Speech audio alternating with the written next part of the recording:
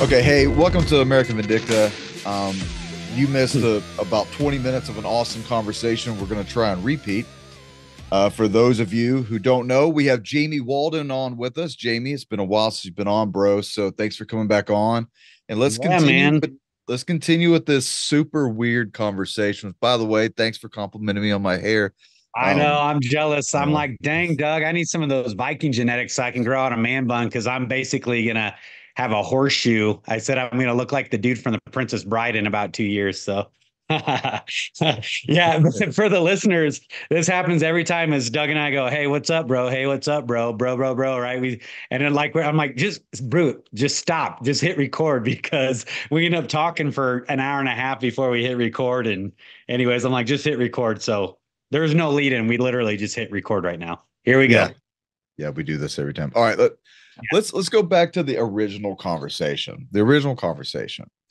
All right, so I don't want to share the picture because me and someone else are going to be doing an investigation here in America over Bigfoot. Now, it sounds kind of silly. I actually do believe Bigfoot's real. I have no idea what it is, but I do believe people are seeing something, being harassed by something. I do believe that there is a way to scientifically evaluate these experiences, and then from there, step forward as a Christian, go and call out whatever it is and demand it expose itself, and then from there, rid it of that area. That's what we're supposed to be doing. That's what I'm going to be doing. So this investigation is kind of unique, Jamie. So this guy, he has been harassed for a period of time by a Bigfoot, either one, two, maybe even three. We're not sure how many, but we're for sure there's two because there's two different footprint sizes. One of the footprint sizes, I'll send you the picture, looks like the tread of a car. I mean, it's like that wide, about that tall. It looks like it's 18 inches long, at least 8 or 9 inches wide. Clear definition, heel print, side of the foot, inside of the foot, toes. Now, I'm a snob when it comes to evidence, and I know how many people fake stuff. And I get that and I understand that. So I always want to put things to the scientific method as much as possible. But this guy has like dial-up internet. He's in his mid-60s. He lives way out in the mountains. He doesn't have social media. And the only way we know about this is that a friend of his, and I'm not going to disclose anything else about that, but a friend of his contacted one of the other guys doing the investigation and told him the series of experiences that we're about to uncover. And so that it was at some point frightening enough that it needed to be reported. So let's get straight into this. Here's one of them. One of them is that he's sleeping one night, him and his wife sleeping in bed. And I guess it's like a bad storm's going on. And on his back porch, he has a tarp that's covering material. And one edge of the tarp is just whipping in the wind and it's keeping him up at night. And he tells his wife, remind me in the morning, I need to go and put a cinder block on that tarp. So when he gets up that morning, there's a cinder block on that tarp. As far as I'm trying to gather this, asked his wife, did you do that? As far as we know, the answer is no. So tells his wife, hey, we need a cinder block on this tarp, wakes up and there's a cinder block. Another one of the strange encounters. All right. And that may not seem too strange to some people. Maybe he just did it and he just forgot. But there's a next series of events here that is interesting. One of the next series of events is that he's at home. I believe he's alone when this happens. And he said that it was at night and he could hear a Bigfoot roaring in the distance that was so loud that it actually shook the inside of his house and it terrified him. Now, I've heard that account multiple times listening to other Bigfoot reports. Yeah, Um, that's a very common experience with that type of paranormal reality with Bigfoot. yeah, once again, trying to explain what this is just beyond me. All I can do is repeat what the eyewitness testimony is, which me and you were cops at one point. Honestly, when it comes to trying to prove stuff, I'm not trying to prove anything. I'll give the evidence and let the jury decide. From there, here's another event. He's at home. I believe he's alone again, and he hears a voice come into his head. Now, this is another thing that is very frequent with these Bigfoot encounters, extremely low frequency, also known as voice to skull technology, where you hear someone talking inside your head. And this voice tells him to come outside. And he kind of snaps to and complies with the voice. And as he's walking outside, something in his body, something in his spirit, I guess, makes him want to grab his rifle or shotgun. It's a gun that's near the back door, I believe. So he goes to reach for it, and then he hears this voice again, and it says, "You won't need that." And again, he complies. And he walks out the door, and he says, off the back side of the porch is about a 12-foot tall, 4 to 5 foot wide, salt and peppered Bigfoot. And it says to him again in his head, "I just wanted to see what you looked like." And then it just meanders off into the woods. Now, me, when our buddy was telling me about this, he was relaying to me the eyewitness testimony. Um, I am highly speculative of people's encounters. I don't typically trust what people say because I know a lot of people want 5 minutes of internet fame. But this guy, he's just an old retiree. He's got like dial-up internet. Um, he doesn't have social media. I don't think he rarely even uses the internet where he's at. And he lives way out in the mountains. And so not having footprint on social media, not having his own YouTube page or anything like that for internet stardom, and just reporting what experiences has happened to him to his friend who reported it to us. I thought that gave it a little bit more validation because this guy's not seeking, for one thing, he's not seeking for us to come there and do an investigation. We had to reach out to him. And the person who did the reporting is a pastor. Now, this guy's friend, where these weird experiences are happening, he and his sons have also seen the Bigfoot. They said they clearly saw it from a certain distance. Um, it lasted for more than 10 or 15 seconds. They sat there and they looked eye to eye at this thing. They said it was gigantic and that he's seen it on multiple occasions over the past however many years of being in this area and knowing what we would call, I guess, the victim. One of the other things that was strange was they killed a black bear. Hunting season, killed a black bear, harvested it, and they took the fat of the black bear and set it outside, and they were going to come back and get it the next day, and then the fat was all gone, and there were big greasy handprints on the sides of a tree and huge footprints, and I'll send you the pictures of it. And you can see that the stride of the footprints are at least, and I mean at least, 5 to 6 feet apart from each other. Yeah, that's huge. Yeah, that's a big one. Hmm. Whatever it is, that's a big one. Um, and so it it would appear in some ways that there's been harassment by this creature to this victim. We've heard of many encounters like this in the tales of Bigfoot where they'll throw stones at you. You can have a whole family of them converge down on you.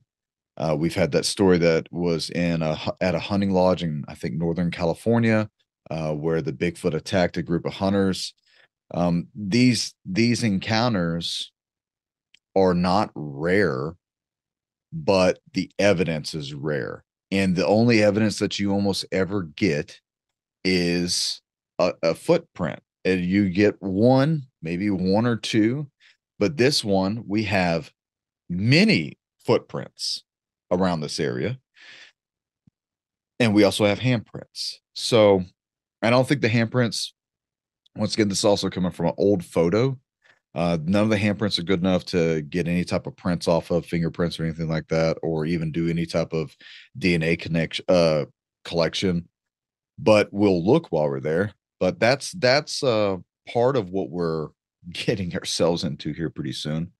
We're going to be using FLIRs, thermal imaging. We're going to be using night vision, drones, and we're going to combat it as like an actual investigation and not some hokey thing where people are wanting to smack on trees and, try to get Bigfoot out there to hug it or whatever. That's not the way we'll approach this. So, yeah. Well, and I can tell you, Bigfoot. Doug, in my area, some of the listeners may be familiar with where I'm at, but I can actually look out. I'm in my office. I can look out this window and look at Mesa Verde National Park. Doug's been out here with his family before, so I'm literally right in the shadow of Mesa Verde National Park, which is the Mancos Valley of Mancos, Colorado. So it's like Dolores, Mancos, Cortez, just outside of Durango. And what's interesting is even in Tom Horn's book, Unearthing the Cloud Eaters and several other ones, the late Tom Horn, he has several particular mentions to the Mancos Valley throughout all the First Nations people and the North American Native North American tribes throughout the region where Mancos, which is where my address is a Mancos address, is particularly a hotbed for all things enigmatic, what we'll call high strangeness, right? Anything from the skinwalkers to the portals to the spirals in the sky to the giants Nephilimic stuff to the hybridization. That's all the Kachina doll stuff and all the other things that we see in our reality all around here still. It's where the Anasazi, Pueblo, Navajo, Ute type tribes were all in this region that were building in the cliffs. So all these cliff dwellers all the way down in the Chaco Canyon. I'm not too far from Dulce, New Mexico. I'm not too far from Los Alamos, New Mexico. I'm not too far from Pagosa Springs, Colorado, and the UFO Superhighway, which runs down here in southwestern Colorado, kind of over by the Salida-ish area over here in Colorado. This is the hotbed. So I have friends that are Navajo and they're believers and I've talked to a lot of different Navajo and they all openly talk about the recurrent interaction with what they would describe. I'm paraphrasing their language as interdimensional creatures, what we would historically either call skinwalkers or also Bigfoot / Sasquatch, right? Right now, concurrently, especially in the different Native American groups, they can use some of those languages interchangeably, but this area is a hotbed. I have primary source information, Pagosa Springs, which, by the way, has the deepest hot water thermal vent in the world, is in Pagosa Springs, Colorado. It's right next to us. And on a whitewater rafting trip, my buddy was talking to the guide, and he was just a bro, like you think of a classic whitewater rafting guide during tour season. He's just a super bro, and he's blah blah blah about this range and that range and this range and that range. I have people that come to my church that live in Pagosa Springs, right? And they do all their backcountry work in Pagosa Springs. But this guide said, off the cuff, didn't know anybody in the group, right? He's just a guy, didn't know my buddy, didn't know anything. He was on his way to my house and he stopped there to whitewater raft real quick. And the guy goes, "Oh, and by the way, bro," right? He's a super bro. Like, "By the way, bro, nobody goes into that range over there. Like, that range is off limits." And my buddy's like, "Why? What's up with that range?" He goes, "Well, when you get back in there deep enough, you're going to bump into a group of people in full tactical gear who told me when I bumped into them, I couldn't go any further because they are tasked with guarding the secrets of this mountain range and that they are of a particular bloodline, and their tasking is to guard the secrets of what lives in this mountain range back here, and it's off limits. That's what he was told. And he was like, "What are you talking about?" He goes, "I don't know. It sounds kind of crazy, but like giants or something like that." That's what this guy told him off the cuff. So, anyways, right, paddling around. And the guy's like, "This dude has no idea that I actually understand that whole context with which he's talking." So it's crazy because you fast forward, or not fast forward, but drive down the road a little ways to where I'm at here in the Four Corners area.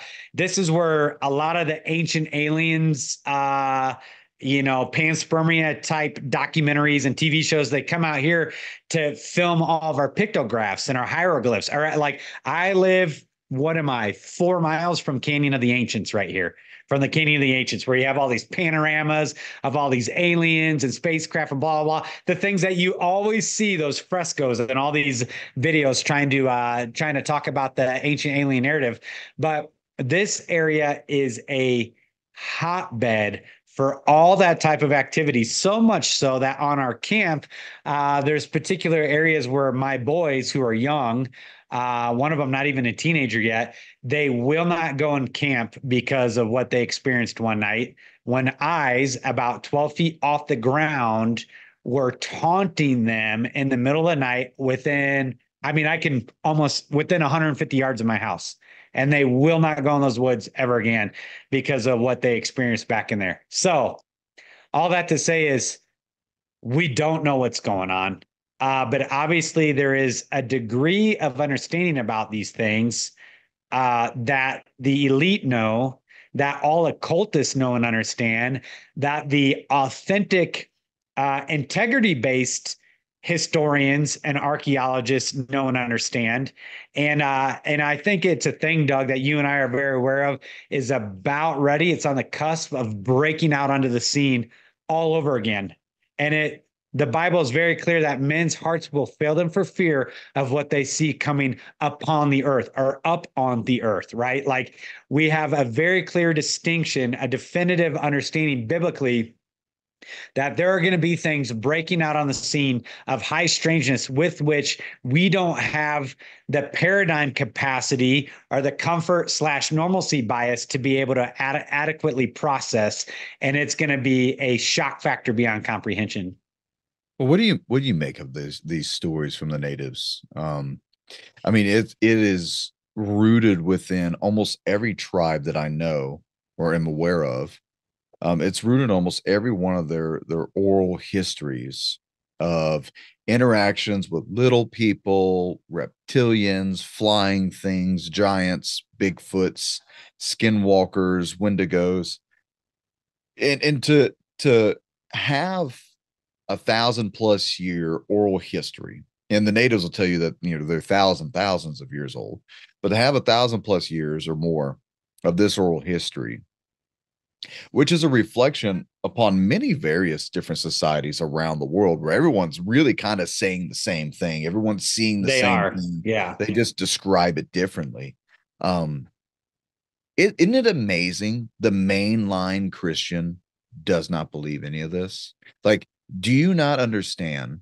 You live in a supernatural world with supernatural creatures. You yourself are a spirit being when we're encased in flesh, but you yourself are spirit. How do you? I don't understand. Like when you try to bridge the gap between the common person who just shows up at church on Sunday, they barely even read their Bible, they're about this much Christian.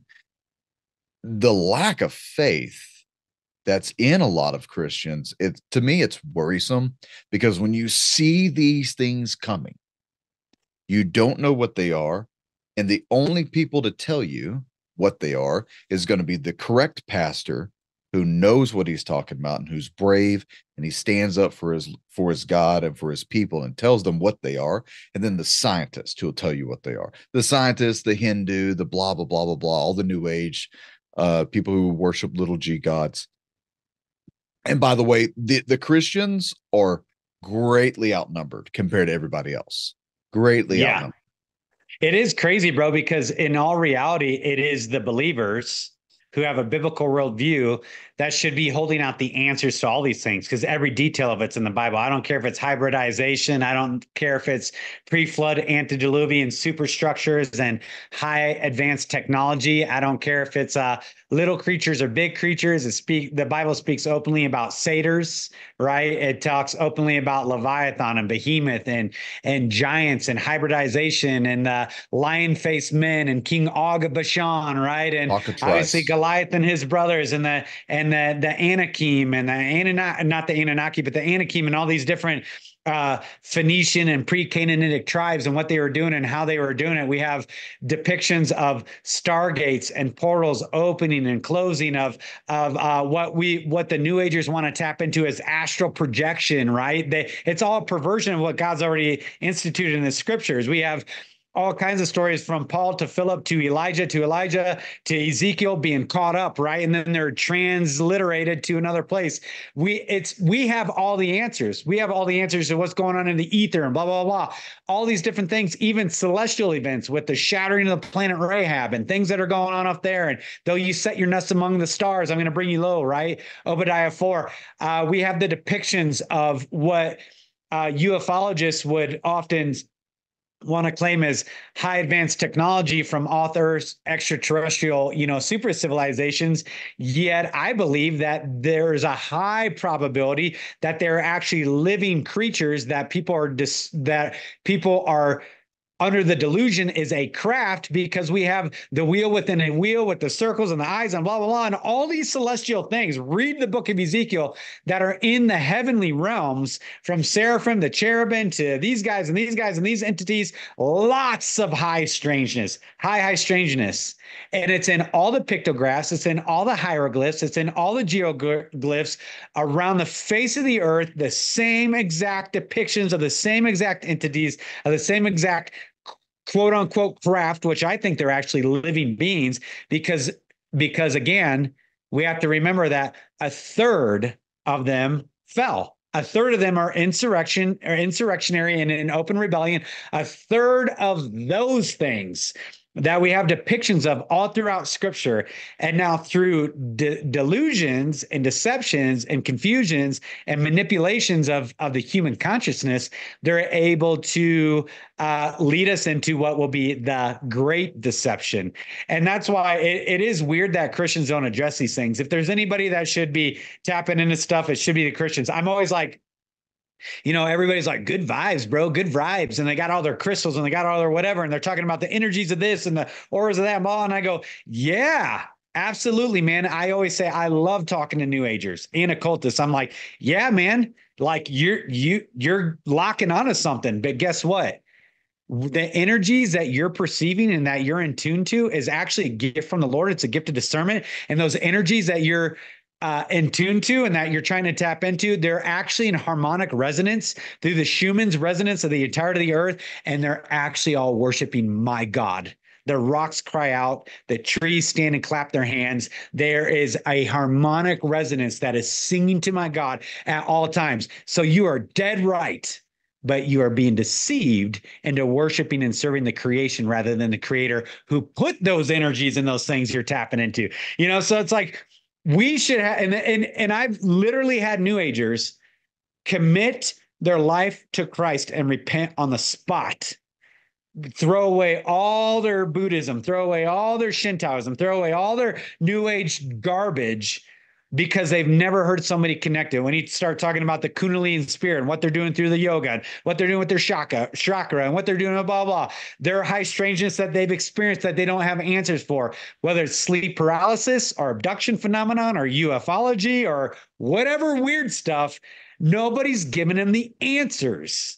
So then the powers of darkness use it to bait them into greater deception and to keep them that much farther from the Lord. The Bible believing believers with a hardcore, dogmatic, biblical worldview should be holding out the answers to all these things at all times. One thing that's an interesting connection between like demonic forces and Bigfoot. All right. Some say they're interchangeable. Some says we're talking about the exact same thing. It's a demon. Bigfoot is a demon, or Bigfoot's a Raphaim. It's a hybrid of the fallen angel and the woman. Whatever it is, I think it's interesting that within the presence of Bigfoot, like within the presence of demons, and I've been in the presence of demons, where there is this aura of fear that it's like Fear. I was just you gonna say fear. you Yep. walk into a field like you ever walk near like a high electrical pole or something, you can feel the ecstatic electricity, you can feel the fear by these Yeah. things. And it's interesting, I've been a victim of sleep paralysis many times before I was ever saved, and at least on two occasions I can remember, and there are so many people who have this same account, where I'm looking into my doorway and I see this gigantic 4 to 5 foot wide, over 7 foot tall black mass. And it's emitting this fear. All right. And then you have Bigfoot, this gigantic 4 to 5 foot tall, or 4 to 5 foot wide, 7+ foot tall creature emitting fear. And then you have the giants, probably the same size. Let's go ahead and say it: 3 to 4 to 5 feet wide, 7+ feet tall. It's interesting when you talk about the paranormal research and you talk about the kind of people who do that kind of research, and just how few are actually Christian and actually understand what they're dealing with and wanting to talk to. I've watched many shows of ghost chasers, ghost hunters, and they're wanting to talk to these entities. I'm like, you have no idea what you're doing, bro. So Like, such folly. Yeah, such God, folly. It's like all these guys at Skinwalker, I'm like, and then they're coming home with the paranormal, they're the coming home with things hitchhikers, they didn't want inside their house. It's like it's one of those things where you never mock. I mean, even the book of Jude speaks to this, how they slander celestial beings that they don't understand, like unreasoning animals. Like you don't ever want to mock or taunt or whatever the powers of darkness. They are powers of darkness. They have extreme power. However, in Christ Jesus, the blood of Christ, the supremacy and the dominion of Christ over all things. It says all rulers and authorities, things visible and invisible, all authority over all things. Speaking of Christ Jesus, his power is still yet greater. So it's like we don't go at those things with hubris, like a haughtiness or an arrogancy, but knowing and understanding, being covered in Christ Jesus and his righteousness and his holiness and his power, and allowing him to sanctify and consecrate our lives, remove any sin issues so that we can stand and withstand on the day of great evil against these things, because it is no joke. I've had sleep paralysis like you wouldn't believe. I've had my bed levitated in the middle of the night and dropped. Most of your listeners are probably familiar with the highest level that I've experienced with I won't say the word out loud because I don't want people to go research it, but a very particular high level thing that came through my phone and stopped my heart, knocked me off my feet. People saw it. This isn't sensational, like high level stuff. Light bulbs explode over my head, when I'm walking down the street. Witches coven astral project into my rooms in the middle of the night. Twice I've had that, and mocking me and scoffing me and taunting me right at the foot of my bed, and like high level stuff. I know you and your wife, I won't even say her name on the air. I don't want anybody knowing my family's reality on the air either, but like I know what you guys have encountered. You and I talk about it regularly, consistently. High strangeness, right, going on. But it's only in the authority and the covering in the name of Jesus Christ that we can stand and withstand. And that's why people go, why this doesn't have any relevance. Why would Doug and Jamie even talk about it? This is soft topic. They should be talking about current events or preaching the word. And it's like, no, it may not have relevance to you, but to the person that has no answers, and they've been tormented and plagued their whole life, they have abandoned the faith because they don't think God's real. Because if God's real, why would this evil exist? To the people that are having ufology or abduction-based experiences, to the people that don't have unexplained answers, it is relevant to them. And I can assure you this, it's going to become increasingly relevant even to the normie Normans of the world that haven't had to, by God's grace, experience this supernatural kind of world. That's a mercy of God that you haven't had to see that thinning of the veil around you. But I assure you of this, you are going to. I'm certain of it because the scripture tells us about the angel giving the key to the bottomless pit and what's loosed out of that bottomless pit and the king over him, Apollyon or Apollos, the destroyer, right? And what comes out. I can assure you, it talks about the torment, that they have the power to torment, but not to kill. I can assure you, it talks about men looking after these things coming onto the earth in their hearts physiologically. Physiologically, we're not talking about an emotional failing, physiologically failing them to the death for fear of what they see coming onto the earth. We know, as it was in the days of Noah, as it was in the days of Lot, so shall be the coming of the Son of Man. This stuff is getting ready to break back open. And Doug, if you want, we can even start tying that in to the occult. Everywhere, starting from the onset of theosophy in the late 1800s and what that broke out through even the flapper movement, right? And all that era of the 1920s, which led into the rise of Nazi Germany and communist Bolshevik based Russia at the exact same time, all the way through Operation High Jump and Operation Paperclip and blah, blah, blah, to get us to the point now, including nuclear weapons testing, and high strange phenomenon over all nuclear weapon sites by supernatural, quote unquote, craft UFO. It's all interconnected and it's happening in real time while most people are unaware of it. Before we open up that Pandora's box of yeah, where do you start on that, man? I want to say, I'll tell you where it starts. You go all the way back to the garden. It starts at the garden when Satan told Adam and Eve that they could be as God or they could be gods, depending on your translation. Mankind has sought after the means and availability to uplift themselves to be a god.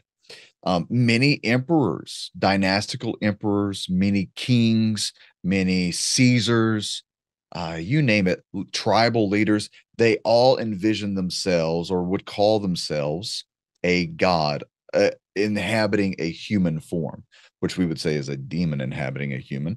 And so that has reached all the way from the garden to now. And that there's always even to the fact that we call our nation's center a capital. Most people don't understand that. That is very unique that we call Washington, D.C., hello, District of Columbia, do your research, a capital. Goes back even to what Doug is saying about this attainment or apotheosis or apotheosizing of the incessant pursuit of godhood. The fact that our nation is called a capital, listeners, do your research, look up why it is called a capital. There's very few places on the face of the earth that call their nation center a capital. Of course, we chose to do that in the District of Columbia. So it's all right in plain sight. People just don't understand it. Yeah, built by the Brotherhood of the Masons. Yep, Yeah, with the apotheosis of Washington and the frescoes in the top, surrounded by the Sybil, Cumane, Sybil, occultic demigods of old. It's like, it's so plain. The only pursuit of the fallen human nature is this attainment of God likeness so that they can make war against God himself. Isn't it weird as a patriot and as a veteran to finally know that and to look back and go, what did I serve? No kidding, man. Doesn't it bother you every now and then? Like, well, we Marines, we serve for we Marines, but in the background, what did we go and do and who and what for, and who was the powers backing them that pushed us into our wars? It's upsetting. Once again, it's why I will never ever fight for this government. You'll always fight for your people, but I'll never fight in the name of this government, and I'll never ask people to do either. But Jamie, what's crazy, bro? For me, one of the most upsetting iconographies ever is the Statue of Liberty and the Washington Monument. Oh, those two things, which are our national iconography that are in everything, are the most disgusting, in your face, Luciferian objects of open affront rebellion against a holy God on the face of the earth. There is nothing like them anywhere else on the earth still standing that God Well, didn't already obliterate and explain, totally destroy. explain, because people don't understand who built the Statue of Liberty and who the Statue of Liberty is. It's not a woman. No, the Statue of Liberty is not a woman. It's unequivocally a man. And it actually goes back to pre-flood Phoenician slash Canaanitic high-level occultic practices of mystery school, mystery religion. It's Isis, Ishtar, Semiramis, Inanna.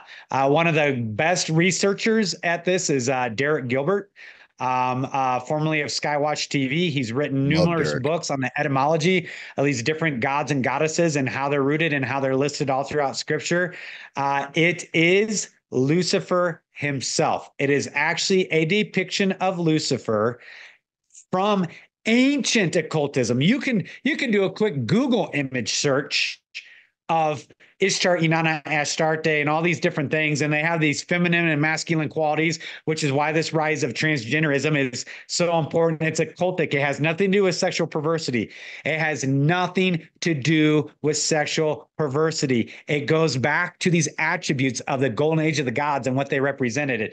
And so what you see in this depiction of the Statue of Liberty, which is actually Columbia, holding as a light bearer, the bearer of light, Lucifer, claiming the land for himself, right smack at the key of everything, unto the district of Columbia, Isis, Ishtar, Inanna, blah, blah, Astarte, with the Washington Monument looking at the womb of Semiramis, Isis, Ishtarte, blah, blah, Inanna, and the phallic symbol of Nimrod, presupposing that one day, which is the largest obelisk on the face of the earth, Egyptological ancient occultic practices that they say at one day is going to emit, follow the language, into the womb, which is the Capitol building, the dome of Inanna, to resurrect the ancient god of old, Apollo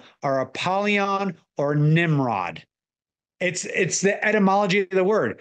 And then we see in the scriptures that Apollo or Apollyon, who is Nimrod, is going to come back on the scene physically, literally, not metaphorically, with a key to a bottomless pit to release things up onto the earth, things that are withheld in chains in the earth for the day of judgment, which is all biblical. So those two iconographies, not to mention the fact that we have an exact replica of the Temple of Pergamon, which was literally the seat of Satan in our nation's capital. It's all in plain sight.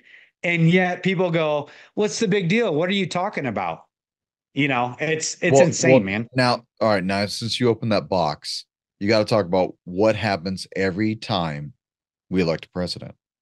The Rising of Osiris ceremony. Okay. So Doug's good at asking questions because we all know this. We both know the same stuff, so we can. I've been there for this ceremony, not in the building. I was protecting the president. We were all out there protecting the president on President's Avenue Way, whatever, over there by the Capitol building. While this was going on, this was unbeknownst to me. While I'm out there, gun toting and all that cool stuff, I had no idea that this ceremony happened. How could we? A few years after. Right. And so let me put this out there for the listeners is I suggest everybody go buy Belly the Beast by Justin and Westfall, produced through Skywatch TV. I believe it's still available on Amazon. And also the late Tom Horn, a dear brother, his last documentary that he did, now I can't remember, something like The Future Destiny of America. Those two are the most well-researched, documented, and produced documentaries on the occultic undertones of everything going on in Washington, D.C. from the founding of our nation ever. It will connect dots to you in a way that you'll go, oh my goodness, my whole life's a lie. So I say that to say they're the ones that have pieced together through longitudinal, very adept research on the raising of Osiris ceremony that occurs every single time a president has been inaugurated since President George Washington at the Scottish Rite Freemasonry Temple just down from the Capitol building. It is being performed every time. There is an empty sarcophagus tomb in the basement of that Scottish Rite Freemasonry Temple where they perform their high-level mission school occultic practices, where they believe any day, any time at any inauguration that the indwelling of Apollos, Apollyon, Osiris, Nimrod is going to resurrect into one of the presidents of the United States, and that the United States will be the resurrected Atlantean super city, the center of the coming Aquarian age and resurrection of a global superstructure as in the days of Nimrod. They fully believe that, and that's why the United States was set out with 13 colonies, and there's 13 feathers on the phoenix. By the way, our national symbol is a phoenix, not an eagle, and there's 13 arrows, and there's 33 stones in the pyramid, and it's unfinished pyramid with the all-seeing eye of Osiris on top of the pyramid on the back of every one of your talisman, waiting for the day where the pyramid or where the all-seeing eye of Osiris connects to the period, and the work is finished for their Novus Ordo Seclorum. It's all in plain sight. They don't even hide it. I mean, the entire Capitol building district is laid out in a Molochian iconography of a giant owl. I mean, it's so plain. There's a reason why it's the Pentagon. Every little detail, they don't skip. Every street, every name, every title, every edifice, every fresco, every depiction, every painting in Washington, D.C. This is the place where what we know as the Antichrist will arise and rule and reign. They believe it is the place where their messianic figure will usher them in through the self-directed evolutionary process of humanity to become like gods once and for all time. Okay, let me say a few things. For one, do you think the Antichrist will come from America? Because I think he'll come from Rome. But it doesn't mean he can't be Roman and not be a president. I mean, he could have descent back to that. But two, I don't know how many other people have been to DC. Not only is it a disgusting place, and it's an extreme letdown, you won't find a statue of Jesus anywhere. Nowhere. Nowhere.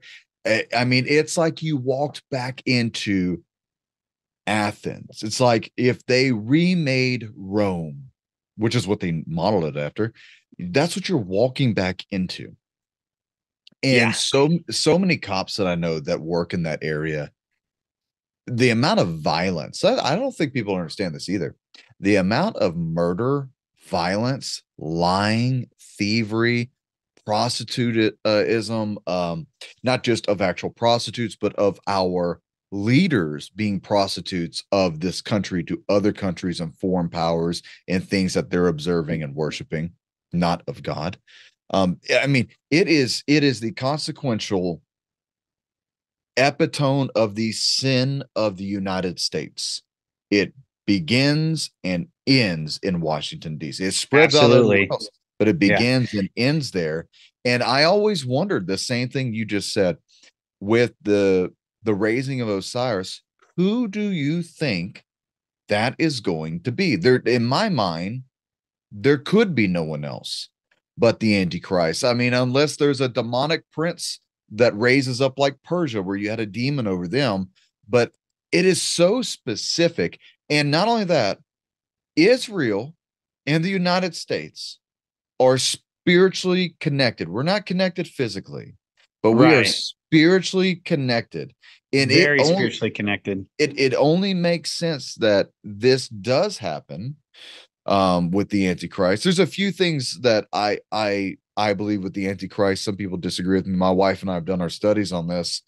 I believe the Antichrist will come from the lineage of Jesse, David, because he's got to fool the Jews. He has to fool the Jews. He has to, by their bloodline and all that family history, they're going to look back and see, who are you? Where'd you come from? What are your origins? What's your tribe? This is the Messiah. It doesn't mean that he has to be from Israel, but it wouldn't surprise me if he was Hebrew by Well, and birth. you know what, Doug, that interconnectivity is interesting because if you notice that the majority of the American lobby is of Israel, Israeli the Zionist. biggest lobby, It's yeah, the biggest biggest lobby lobby. is Zionism, and now I'm not anti-Jew, I'm not anti-Semitic, but I am anti-political Zionism. That is not biblical. That is not glorify the Lord. That is not honor the Lord. There's nothing related to it. Oh, and by the way, the Star of David is the Star of Ishtar, Semiramis, Inanna, Isis. Flying in your faces. So you have us as the centrality of that mystery Babylon, mystery school, haunt hideout for every foul and unclean spirit, makes the whole world drunk with their immorality, traffics in the souls of people, and us has found the dead of all the slain of all the earth through our pharmakia, right? Like all the hammer and all the earth, as it says in Jeremiah 15:51. What we do, a global police force and do all these things, and yet the highest level of all occultism of the world is the United States of America. People don't like to hear that because they have rose-colored lenses on, and Well, then a you lot of it have happens in your churches too. exactly. And then you have the Zionist Israeli lobby, which is doing the same thing. And if you notice, the root of the Israeli lobby or Zionist lobby in America is not biblical Judaism. It is Talmudic and Kabbalistic in origin. Anytime you see somebody with the red string around their wrist, pay attention to the Kushners, pay attention to Ivanka, pay attention to guys like old Tucker Carlson, all these high level guys. You will always see that red string, which generally, not always, right? Some people use it for other things, but Uh, generally it is associated with a public proclamation of Kabbalism. Kabbalism is pre-flood Canaanitic mystery school that God kept judging Israel for dabbling in. It never went away. It's never gone away. It went underground, but not really, when the fact that the flag over Israel is the highest level symbol of occultic devotion on the face of the earth is that Israeli flag. There's no such thing as a Star of David. Do your research in the mystery schools. It is the Star of Ishtar or Semiramis, the feminine aspect of Osiris, Nimrod, Apollo, Apollyon, Zeus, whatever, you name it, is the feminine aspect of it. And even the fact that they portray the feminine aspect is the finger in the eye of God, who's a patriarch. So they want to even go that far as to usurp God by elevating matriarchal worship instead of patriarchal worship of God as a father over all these things. This is the root of feminism. This is the root of free love movement. This is the root of high level LGBTQ and transgenderism, is to elevate the feminine aspect through occultic practices as a finger in the eye of God, the true and better patriarch. I think one thing that's very interesting about Tucker. Now I watch Tucker a lot. Yeah, yeah, I'm he's always he he's funny. I'm always interested to yeah. see what he says. Now look, I am not. I'm going to say something that is upsetting for me to say. I was so confused when God brought this clarity to me about what patriotism meant. Now, Tucker is very patriotic. Tucker talks Yeah. about his religious beliefs. He says that he believes in God. Dude, his show Now, with Sean Ryan was excellent. Like I learned yep, a lot about Tucker on his show with Sean Ryan. never heard him say Jesus. Yeah. Now, look, as a Christian, you should be almost jumping for joy when you say Jesus. You should be, we say it all the time on this show every chance we get. Jesus is Lord. You won't hear, I haven't heard Trump say it. I haven't heard Tucker say it. I haven't heard a lot of these people say it, but they all talk about God, but I haven't heard Jesus, the only way to God. So it makes me sit back and I just kind of question the conspiratorial part of my mind, Jamie. You know how my mind works. And I just wonder, like, are we so sold out into patriotism and saving this country? And I'm just as guilty as the next guy for it. Having American flags and I just sit back and I go, when you really realize what America is, what we stand for now, or what we were always, I guess, have stood for. And the lie that we were told about what we Americans actually are, while our leaders are, they're in the temple and they're secretly worshiping all the fallen gods and having blood sacrifices and all this other stuff, just like what it says in the Old Testament. I believe that's Elijah. Was that Elijah or Ezekiel that was shown that? I think it was Ezekiel. Um, Ezekiel. Yep. yeah. I mean, I sit back, man, and I just go like, part of me wants to take down my American flags because I believe we are not what we think we are. And for one thing, I'm kingdom of God first. So what's my root identity? And I just, dude, I get tormented by it. I'm like, man, like we are so sold into the lie. Like it's interesting when World War III starts, will they get back onto that, patriotism, rah, rah, rah, like 9/11, like Pearl Harbor? Will they go back for that? And how many people are so sold out for patriotism that they'll willfully won't even need that first draft? They'll go straight in. Then how many of us are actually red pilled? And by red pilled, how far did you swallow that pill? Did you swallow just to right here? So you just believe enough conspiracy theories that you think Alex Jones has told you everything? Or do you actually truly now open your spiritual eyes, open your spiritual ears, and hear through scripture, through the word of God, what is actually around you, what we're actually into, what we're actually dealing with, the powers, the principalities, the forces of darkness? I mean, when you think about it like that, man, like as Nero was burning down Rome, do you think the centurions were like, man, super glad I'm a patriot? No, Yeah. Yeah, they're no. going, "Oh my goodness." And you know what, Doug, I mean, I'm not pushing back on what you're saying at all, but just to I guess add to it is, it is weird, 'cause we're told in First Peter 1 that we are the elect exiles of the dispersion. And what Peter is addressing is actually when God willingly took those who honored him, those who were faithful to God, he actually took in exile into Babylon. Think about that. Hello, Mr. Babylon, come out of Babylon, touching Babylon's everything, right? And they were the ones who were honoring God. He took into captivity into Babylon. They were elect exiles. Elect meaning chosen by God to be in exile of the dispersion. That's what First Peter is referencing. And so that he could judge the nation of Israel for their Kabbalistic worship of the gods of old. That's what he was doing. And what he told the Jews He to do put at them that time. into the Chaldeans, right, for protection. Yeah, yeah. Well, and it I think what that's in the if book of Daniel is talking about that. Daniel and even Jeremiah 9. And what's interesting is what God told him. So this isn't pushing back on what Doug's saying. It's just that it is hard to know how to navigate this. Like Doug's saying, like I'm tormented. Like, what do we do? Like we want the good of our nation. It says when the wicked are in power, the people lament, but when the righteous rule, the people rejoice. So we should be contending for righteous things in our country, knowing the history, knowing the occultic overtones, knowing the whatever, knowing the apostasy, like we should be activist, for lack of a better word, right now, for righteousness to rule and reign in the land. Is Trump a Christian? Absolutely not. Is Trump a believer? Absolutely not. Is Trump a Kabbalist? Absolutely. He talks about it in his memoirs. Is Trump blah, blah, blah? Like, okay, get off the man Trump, but go, did he to any degree promote things that are more of a righteous thing? Yes. Versus the other guy. Okay, he's never going to be a pastor. He's not going to be a spiritual leader. But we want jurisprudence, right? We want righteousness in life. We want lawfulness, not lawlessness. We want accountability. We want economic restraints, because usury, unjust weights and measures, that God hates, and he's going to destroy our economy.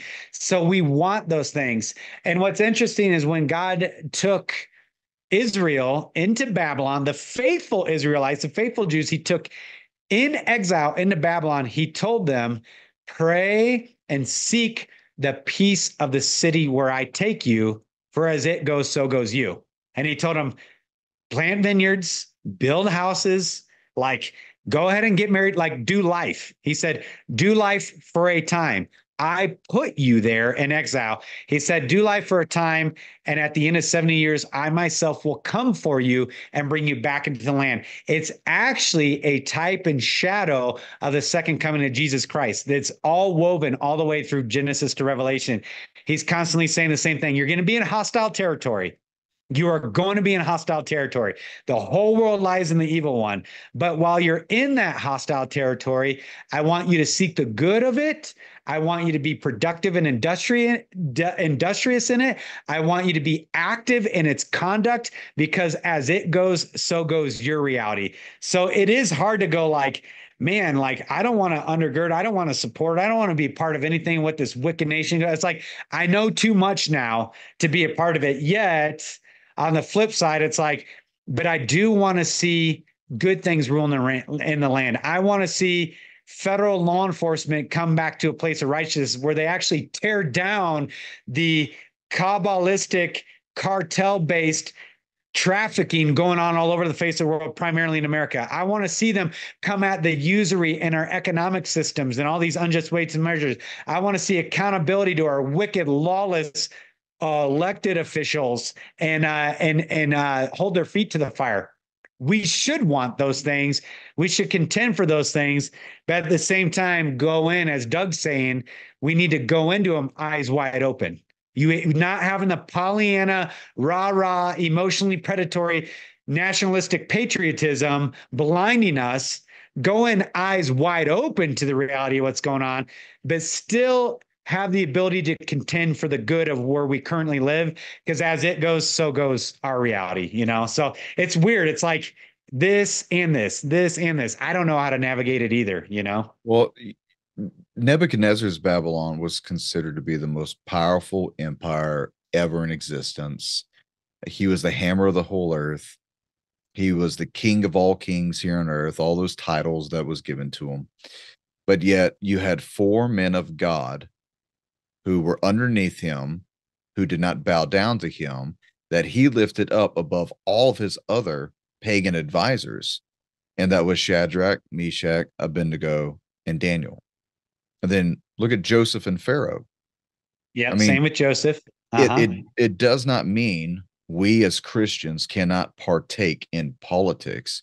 If anything, it would behoove us to have that. Because if not, I mean, then just put all the Satanists in charge and see how great that's going to be.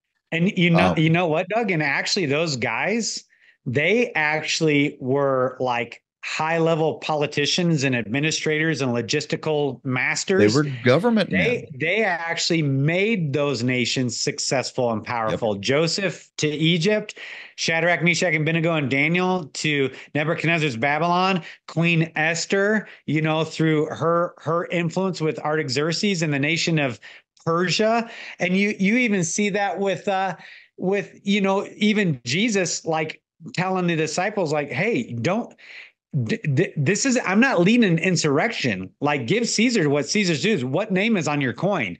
Okay, like, you should be working for the good of this place. But remember, you're an elect exile to dispersion. This isn't your home. You're a sojourner. You're a foreigner. You're an alien in a foreign land. You're not of this world. This world is not worthy of you. You belong to a king and a kingdom, but this is your mission set for a time. Operate within the confines of the mission set I've given you for my glory and for the good of the people around you.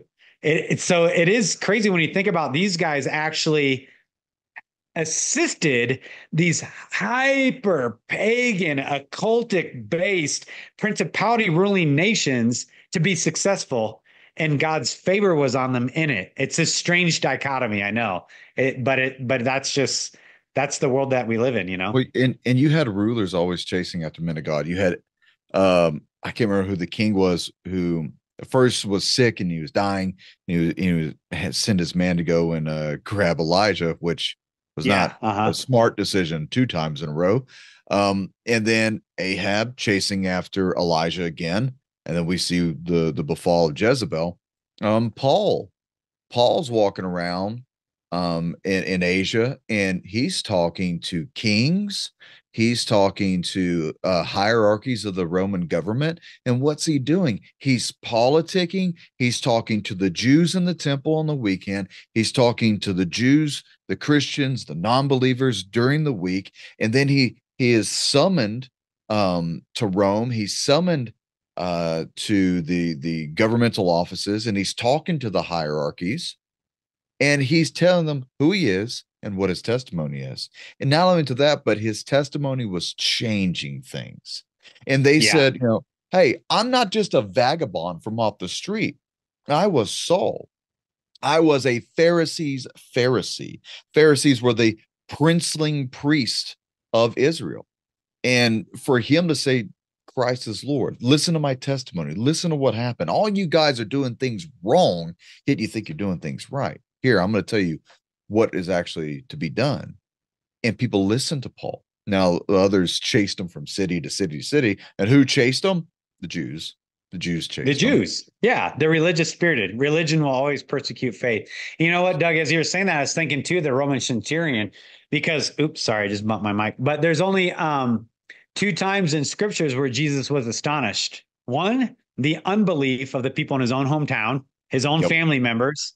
But the only other time he was astonished was at the faith of the centurion.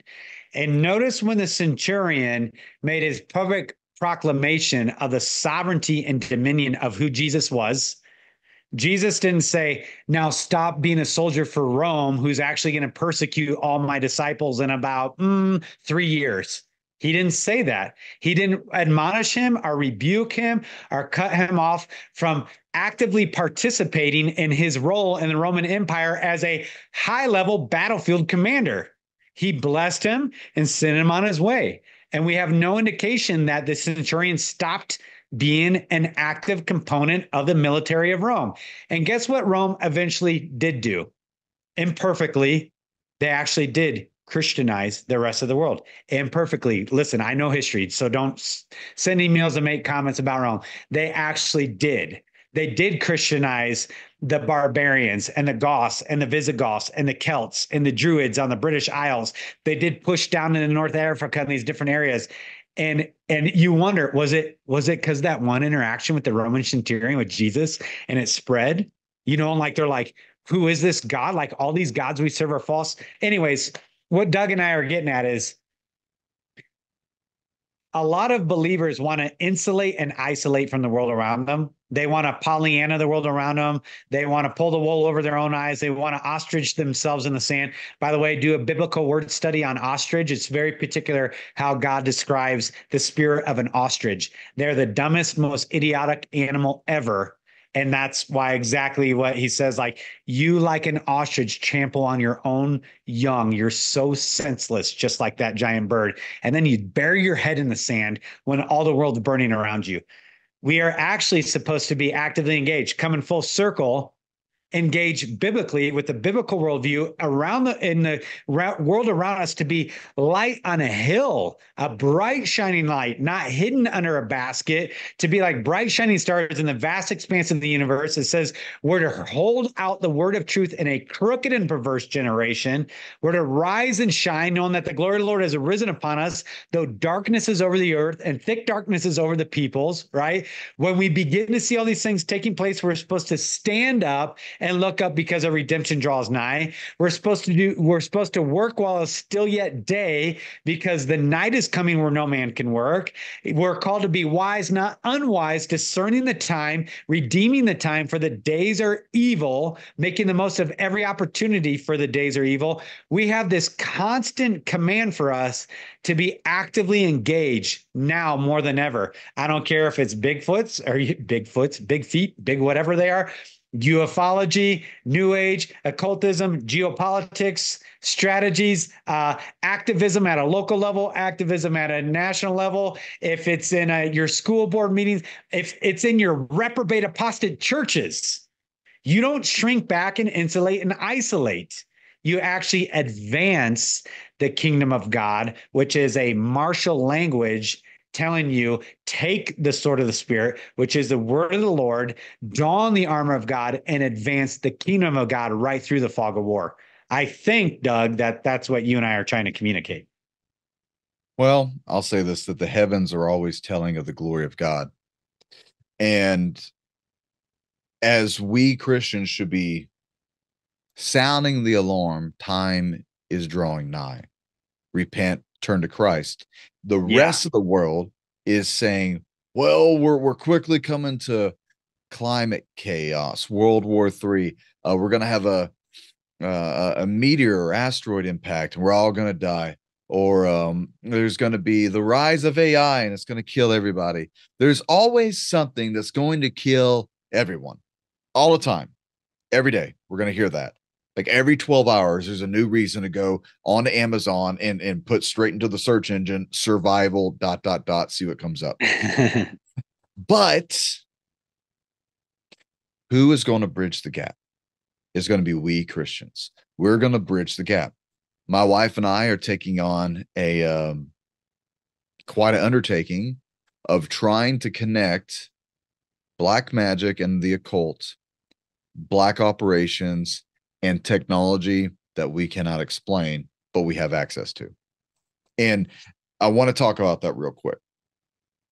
Now, you and we're going to do a an interview over some of the stuff that we both know about this type of subject, but just real quick, the alien thing.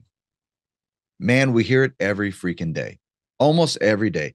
Aliens. Now, from the History Channel, Ancient Aliens, to even some of our friends who talk about aliens, who are talking about, you know, the skulls and the elongated skulls, all this stuff that you have half the world will not believe or even come to the sense of what Christians are saying that they're dealing with, that they're talking to, like what the Nazis were talking to. And then you got Stephen Greer, who has a tremendous amount of backing, political backing, of money behind him, of a who knows, an army of people who are these government insiders, which I think are actually a good thing that they're telling what they're telling. However, it's how it's being spun. It's being spun to say, "Oh, our saviors they're up there. Our saviors are going to come back, and they're gonna teach us how to be more spiritual." I read something from like the 20s or 30s the other day about this woman who was a medium, and she honed in on an alien on Mars, and this alien was telling her that you are to be more spiritual and you should be meditating more. And by the way, Jesus is one of us, and don't listen to everything on there. It's never Muhammad was one of us. It was never Buddha's one of us. It's never Krishna or Shiva or any of these other pantheons of gods, Thor, Odin, whatever, Zeus, Jupiter. It's never them. It's always Jesus. And Christianity is not what you think it is. And we're from the stars. And as you learn through Ephesians 6, we wrestle not with flesh and blood, but with powers, principalities, and powers of the air. And then And there's a notice lot of they masquerade as as ministers of of light. righteousness. Yeah. It's a masquerade ball, right? I mean, that gets into like from Blavatsky to Parsons to Crowley to whatever, They're and always all a their shining spirit guide object. entities saying the same thing, telling them the same thing. Hey, Jesus is one of us. Lucifer is the one true God. There's a misunderstanding in your human reality. Lucifer is the Promethean entity who is coming to bring knowledge to humanity so that you guys stop hurting and destroying each other. So you see how quickly the great deception is being set up for the Well, I Antichrist. saw something the other day that once again, this is from like I think the 1800s. I got to see if I still have the article. I thought it was amazing to even read this and to think like this is, pre 19th century, pre post 19th century. This idea was that you could you could use sorcery and mediums, witches, and all that other stuff, necromancy, and speak to aliens. And it was a majority of Christians that were involved in this, and high influences of government, high powers of the government, a bunch of ex-presidents' wives involved in Yes. this, to Including include Ronald Abraham Ray, Lincoln. including Nancy Reagan, openly talking about channeling mediums in the Oval Office for all the baby They would hold boomers and the greatest seances. generation that worship him. Yeah, They held seances in the White House. they talk about it openly. Yeah. Well, and you know what? It is interesting because when you look at it, most people don't understand that the rise of hyper occultism in the United, well, I'm just speaking Western centrically, United States of America, the rise of hyper occultism began in the early to mid 1800s. And what did you get as soon as that broke out?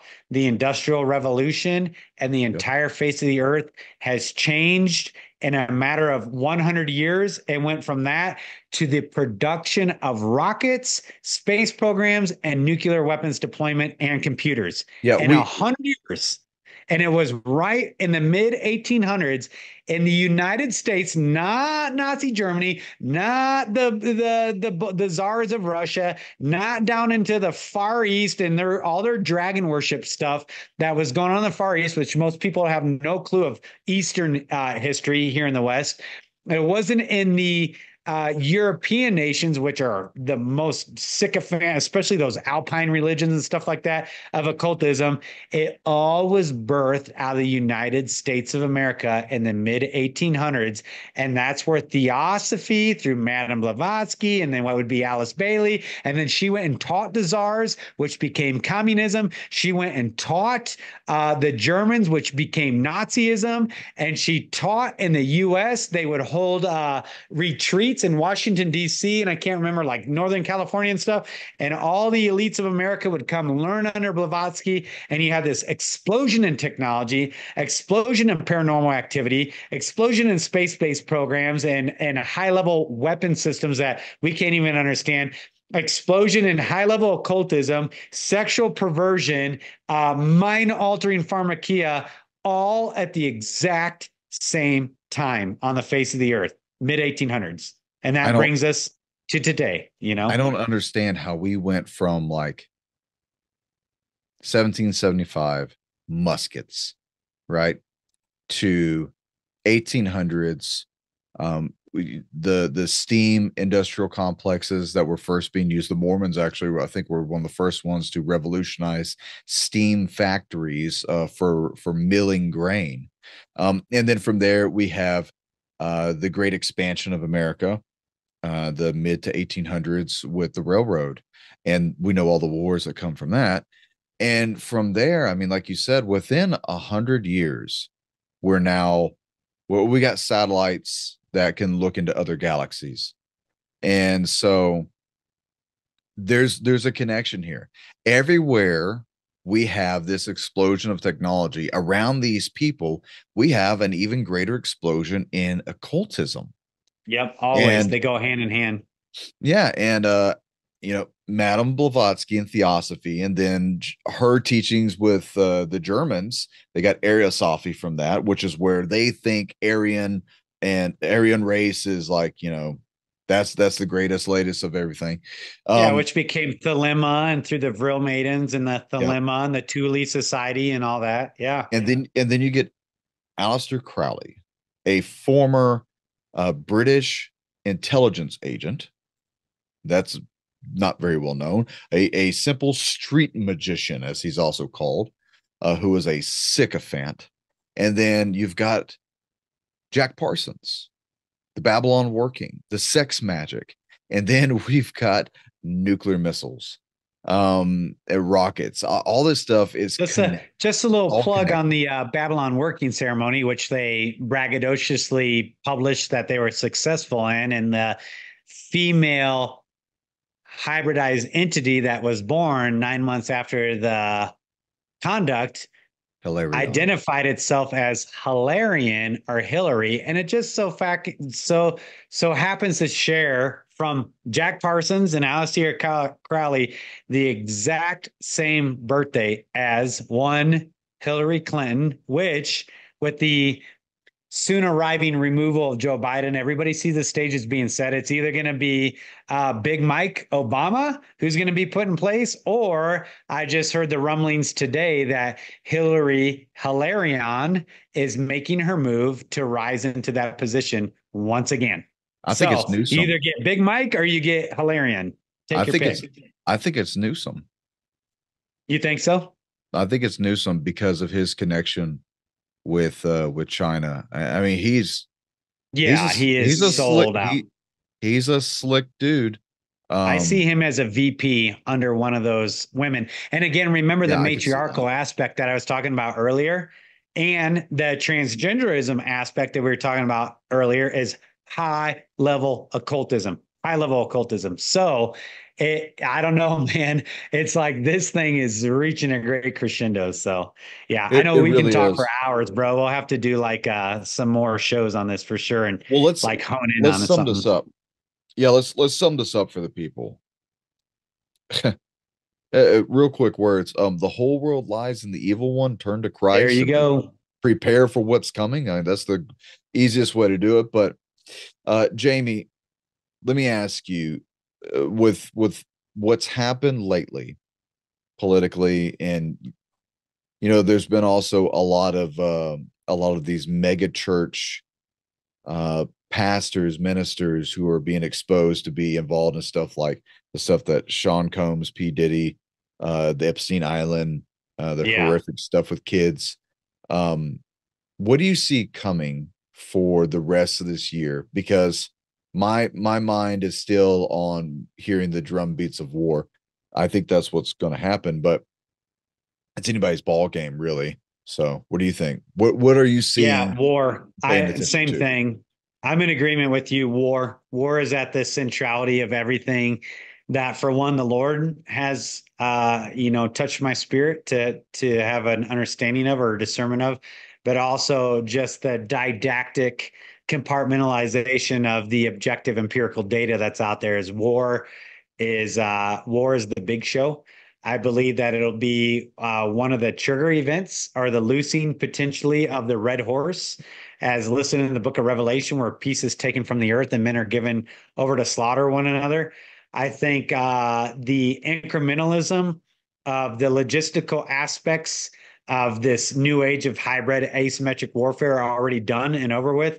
Whether you're looking at signals intelligence to humans intelligence to cybernetics to whatever, logistical supply chain warfare, economic warfare through all the sanctions and all that stuff is done. The prepositioning of assets all over the globe is done. And when the day comes, it's going to be an all skate. Nations that people don't even think about are going to move on one another. And in order to do that, the US has to be hit first. And that was what the debate last night to me was a giant signal by the Luciferian elite, even with the fact that they published their numbers that 33%, imagine that, 33% of Americans believe that Joe Biden handily won the debate. Of course, they're putting out their number there to signal to all the enemies, it's go time. Let's do this thing. And I personally believe that the U.S. is going to be significantly hit cybernetically through some kind of internet-based takedown of critical infrastructure, which will trickle into economics, and it's going to create increased internal civil strife. And then we're going to see a significant global conflagration of multiple theaters of radical warfare all break open at the same time. And eventually it will lead into a kinetic attack from foreign superpowers on the US mainland.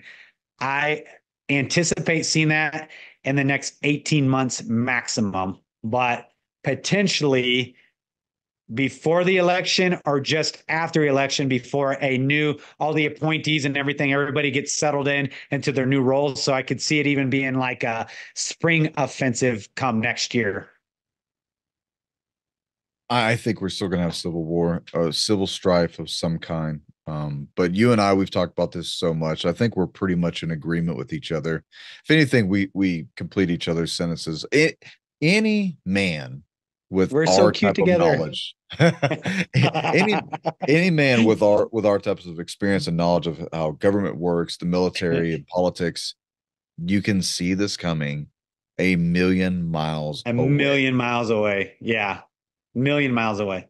So And it's not armchair quarterbacking stuff, and it's not like, I mean, you guys that are listening to us, you guys know that Doug and I are scrubs among scrubs, right? We're just bros that do what we do. But it actually, the older I get, I realize that it works to our benefit to have been boots on the ground guys, not the big high level strategizing guys, the big high level pontificating things where it's all cerebral, right? Like at a general staff level, but to have been at a sergeant level, boots on the ground, both in the military and law enforcement and operating down in the muck and the mire, we kind of have different eyes to see how the logistics come into place, how they're made manifest, how you administrate the tactics, techniques, and procedures, the employment and deployment of these assets on a ground level.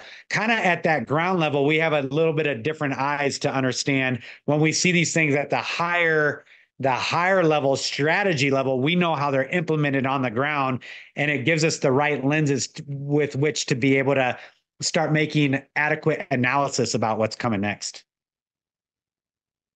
interesting times. Very, very much so. Very, So, very interesting times. Train, prepare, and pray. Jamie, lead us out in prayer, brother. yeah, bro, absolutely. Let's pray. Lord, we do thank you and praise you that you give us time still to seek your face while it may be found, and that you give us space for grace, for the reviving of our eyes and a refreshing of our souls, as it says in Ezra 9, Lord. I praise you, God, that you're giving space for each individual who may ever even come across this conversation to repent, to consecrate their camps, like in the days of Achan and Joshua, to remove any of the devoted things that they've hidden in their tents so that they're not made liable for destruction on the field of battle, God. So I thank you for your grace. I thank you that we have the ability to still use the internet, God, and to communicate across the airwaves, or for Doug and I to communicate, even though we live very far apart from each other. Lord, I thank you for your goodness and your faithfulness. And I praise you, God, that we belong to a kingdom that cannot be shaken. And that though the kings of the earth set themselves against your anointed one and they deride him and they break his bonds asunder, that it's you, O God, who just laughs and scoffs at all their attempts to overthrow your glory and your kingdom. And then you terrify them in your wrath by declaring that you've installed your son on Zion, your holy hill, your son, Jesus Christ. I thank you, Lord, that his name is even on my lips. I know Doug does as well, too. There's no reason why reprobates like us should have your name on our lips. So we thank you, God, for redeeming us from the pits of hell, God, and from our own carnality, and giving us a new life in your son, Jesus Christ. And I pray that anybody who's on the fence, that they would understand that they can entrust their whole lives to you, and you're not going to disappoint, God. I pray that they would just confess and repent right now, and they would cry out for a Savior in Jesus Christ. And I know that you are faithful and just, Lord, to hear them and answer them and cleanse them from all unrighteousness and give them a good mission set for the days ahead. Thank you, God. And we pray all these things in the powerful, life-giving name of Jesus, our soon coming, conquering King. Amen. Amen. Maranatha. Well, may the peace and grace of our Lord Jesus be with you all. Pay attention to the news. It could get dicey any freaking day. Stay prepared, stay prayed up, and we'll see you next time. Thank you all for watching and for supporting us. See you again. Stay